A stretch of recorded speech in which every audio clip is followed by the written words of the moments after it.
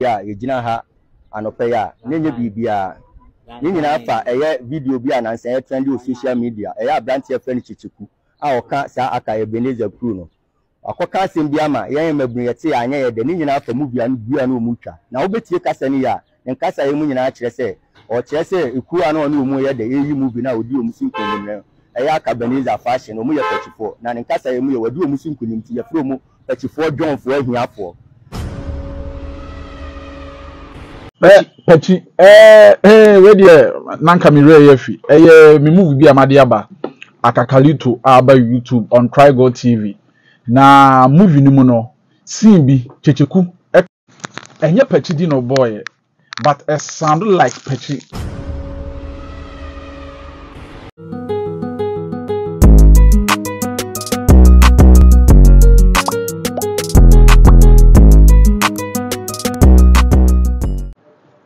From Munina Makwaba Ediba Ambassador TV so. Oba no wa subscribe, no wa share, no wa comment, no like, no wa Ambassador TV GH so. Na honso no wa subscribe, no wa comment, no wa share, no wa like. Wa follow Dr. Likee Ebenezer acheno Kyekyeku see confusion 3940 acheno. Ene nsem edu na ebo ba. Yesi ekuro Pakyi fo buofu. Ei. AKACALITO movie no anya si Kyekyeku ko kan se bi se Johnfo no kan se bi share ho no de ahiafo ebe share ho o kan bibi na se amanfo teye no omo se eye Pakyi asem enti Pakyi for youth no eno omo bufu yie man tani bu ofu Kyekyeku atene warning na abusuani pa AKACALITO no o produce ye sese mi ankasa minia chinchine twan wona na Falco Farms ehyenensa wona je best farmer best fish farmer 2022 ewo atwema kwa nwoma chinchine twan produce movie no na Pakyifo no eba bonte be kan say da bi yentoma Kyekyeku ni di atem yentoma Kyekyeku nkasa ntia yen aden na wo twa movie na wo ye example na wo say fo hiafo Pakyifo hiafo na abusua emenyame adom chenchire chan ebe pie mu ewo radio 1 abrante no brand ho asiye papa wo men na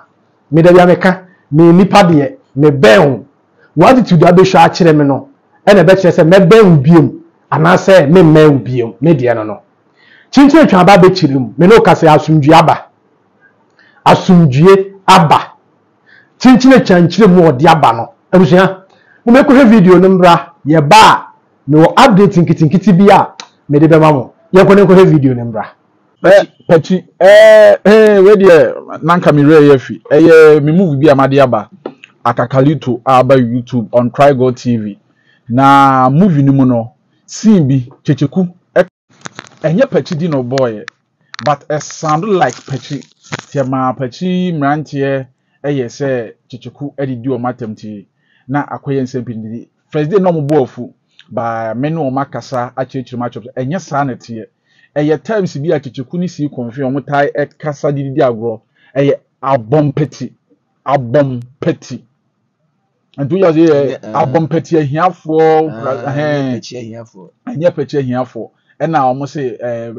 Kyekyeku se sabi o akoka Pakyi ahiafo ena ye chom se yentimi nka sa asem movie ni na ekọ AKACALITO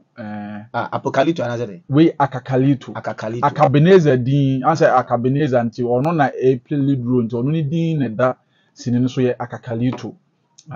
okay aba bontin tisi aba bontin wo Trigo TV akọ YouTube na akọ obo Trigo TV and now local YouTube AKACALITO a we be who first and second episodes no ewo ho a etwagu Ghana for hwe mo hu se movie no botaye nyina ne say movie no botaye ni nyina ne say eye inshira na wo say eja edi shira ne ba na ne ba panyini wo ho na ohwe ne ba panyini na ne ba panyini etuturani na ni na ho nto di san shira ne ma na ommo akuro no emmo aman no de bekoko enti wanfa nshira panyini no di shira kotowa no to di shira kotowa na chese panyini no akodwa say wadi nshira no akoma kotowa no enti eno no ho na ekofa nsense bebre ekoba ya panyini no so wo sore ti akotowa no any kuro no mutim nti mintimi nkyerɛ mu bebre na wo hya sɛ wo hwɛ episode by episode na obetia say a very nice story esaye afutusem e de manipa bia otia asase say ewirem no doso pa ewirem nko atotally enwirem we tumi twa no bia me fish farm no wona ho na mtwa no ewirem adwuma nko a che say ekuro mu de ba akokora ni bibia ye typical ewirem ye nam suom ye nam atechem eno nko a akwabe so na afa so discover Dr. Likee. Oh, Dr. Likee me obi na beka ba me mo de mintimi nka say bia me na me discover because of say also owosinim dada me beto Dr. Likee kura wosinim but YouTube adwuma say sha say ye no everyone say ye na ekwesi me na na bi mo ye dada ba me sha say me ye YouTube no with short videos and short comedies enti emu ho no me production na me introduce Dr. Likee say that time rasne no enti that time na edin so benya artist and star bi so ometwa bi ma enti na Dr. Likee ye nipa amene nam 24/7 enti ye nam ka chen so fa madwuma me ye ni o me twa short videos me de ko YouTube na wo se sa dia wate obetwa bi ama enti nkakra wo twa bi ma me na ono nso twa ni series ni ade na nkakra na adwuma na yenim se bi ebetima be dru ba bi sei na etimi epija enti sa na ho no ete eti on the no system dada o de no be ball won so wakomo yo ofa akabene ono wo system na so say obokuma wudum dada mini ni nyina na okuma wudum me betu no okuma wudum na ye be friends abusha for me nua chinchina twan na abo mpuni mpu no abrante ne de ho ahye chale na so wo business be say no so biya sikabia udi so I say me American Muslim won chire hwe ana wachi ware na bi min chire hwe American Muslim me ya ampuchichi ya ampo hwe anse ye free akura se na ba nti ya adwun se ye nsan nkodu da bi da obekokora beko ne yi ha mekwa meko ne yi nti na mbe o se misiesie na chi yi na mehwe no na yi abushia jumade ne di Arise Ghana ay Monday Tuesday Wednesday Sunday ay midweek edition nyame yad mo chen yawo edi yawde na so ye behia efiada ay boja ye wo mo ay betena jumade no achi Emma a successful a producer number 1, a chief executive producer of Arise Ghana, a Asunaba, supported by Yabadu Gifty, Afe a Siama, a Webas, a boy in Chidom, conspicuously missing a Pascal caught mountains at Okobo Empire, and Afe above from the dorsal, Seto Ebete over, Multimedia Ambassador,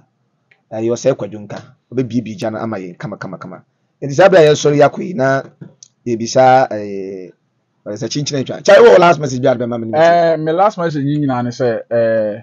eye madwuma ne din me fa madwuma na me eye Nafako farms yeah farms registered e wa ban ma ban ajatum se menye adwuma enti de me kanya se obi bia wo pe adwena to se de ye fresh adekoy point and kill anase de ye ho de ye nkwan wo yo ba na wo hwe na wo ware egu wadwane sam enkoyi a wo de bepe Nafako nampa ne bi fa koto wo nkwan mu na de fatu ukun fufu ne so na odi wi obeka oba pa sisa no makosi dem ho na ware no asaso nti obetima afre number no 0541 24 8720 na adwene no wabeje odi ye deliver baby a wo bia so wo Ghana o so woni Ghana wo abrochiro baby a wo bia ye de bi kwa abrochiro nyina ekoton yeah abrante ne ni da ho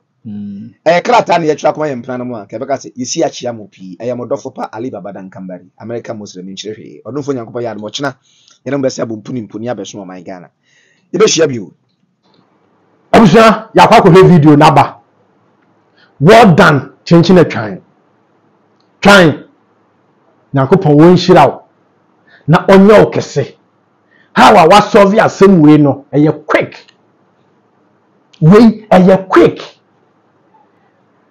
Pachifuo munyabotre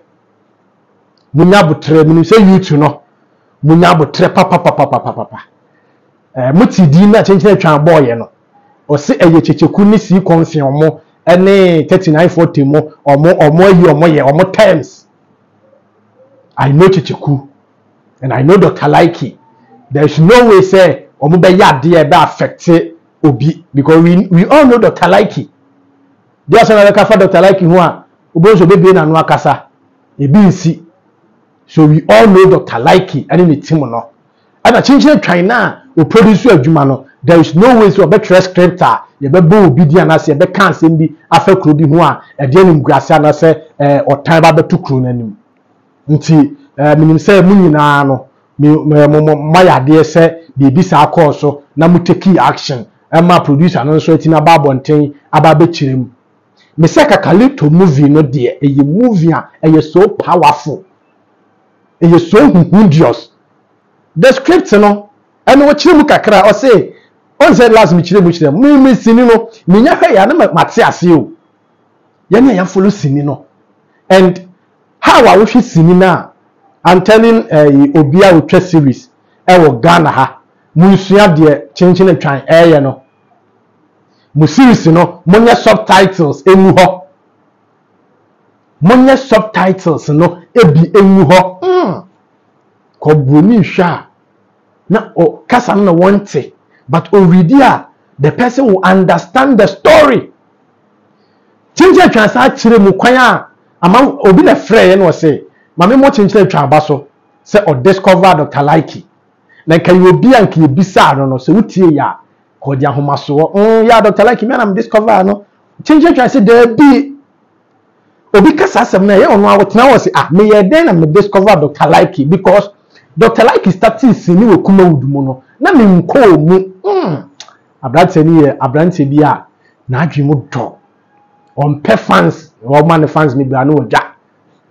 enko bi enko be kasa me na me discover no na wo si there be me koto Dr. Likee we sini na mu no YouTube na me ko Dr. Likee ka kache say Dr. Likee adwuma master tini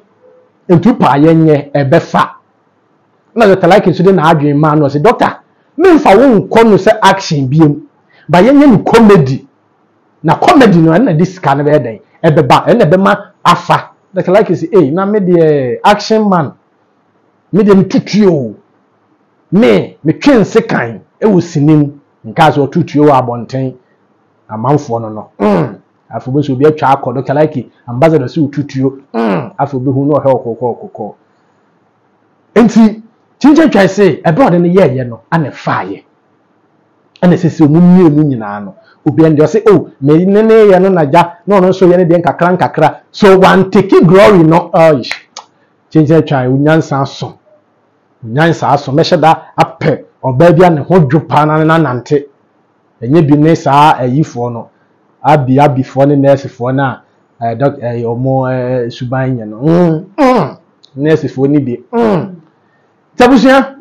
me so me ngwa kama no mpa na nursing association fo aba me so kwezi ukasa no angaza ya na statement aba yesi ambaba be se nursefo nye da bi me si ebinom omo president eni abi twan di woni mu no tabusia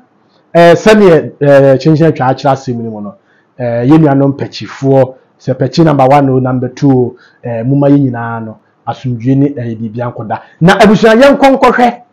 ebra mrante ni bu fu ye no ene ebe omo kogege omo ekọ set so amanfo bi twasi ni opachi ene amante no won no de bra Kyekyeku no ye nkonkohwe video no ye nkonkohwe na ahaya na dim besi but ye video no nto aso je omo ekan ye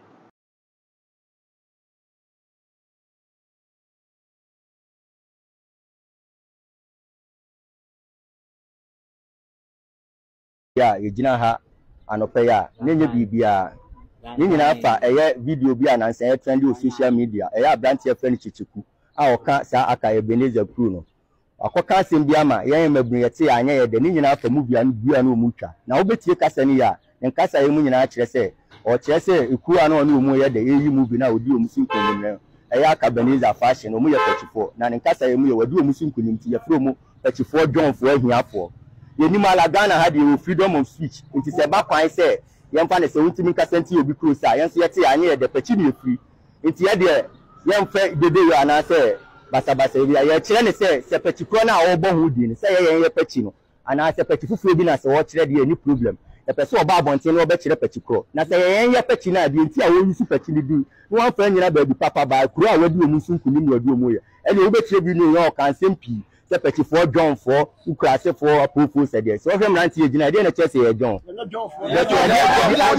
kama fo na aye de ama ye na ase pro ni o ma bi ha ye tuto yi yati aya ne kasa kura so obeji achi wi apati ne kura gina ho wo se ba bia ne ko from penifo mu movie industry mu wa mu fa movie ni ya de me ba ne akwa ko che wa mu ni wa ana movie industry no so wo mu onko busa ne president Bola Samwa board no won ka at least Iceman ye fa ne nko achi mu bo titiri ne adi nti mu wa o movie industry ni mu nyina so free hen oba mu sebi no ni ko go cancer mo po na chance ti Kyekyeku ba da be ye say ya credit ni ade bia nyina hwe mu video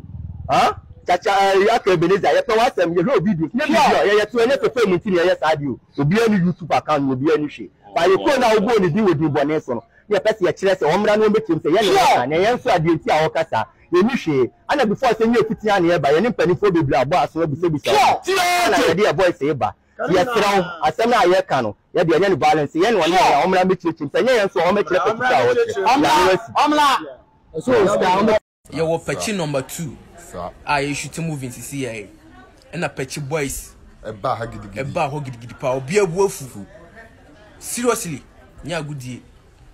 Say omuchire mu nyina na say ya brother Akabeniza. Na kura Kyekyeku. Na say omushutu moving bi AKACALITO. AKACALITO. Yes, by AKACALITO. Yeah. Na moving no Kyekyeku kan word bi say Patafo John for Ekrasefo. Almost money or Pakyi for no minim ha almost tie video ni fire. Ba me dem nim se o mo andi o mo atem se Pakyi. Ba almost odi o mo a enya ne bone so asem na ya no guso kana ane ye se to afo asem na si ye no ana se de o kan ye na anye de utimi kan kire se ye John for Pakyi hiafo Kyekyeku no se ye John for Pakyi hiafo Likee ya sa baba benya stars ni bi o mo se atwa movie ni bi o Pakyi ya se bi o mo ba ya welcome no o mo se nua ya welcome no o mo se maame papa bibia kama what ya se a o mo ho grant etima enti ye to nipa ya ti ahoko If you was out with the petty dinner trendy, come out with the petty dinner, pay hype was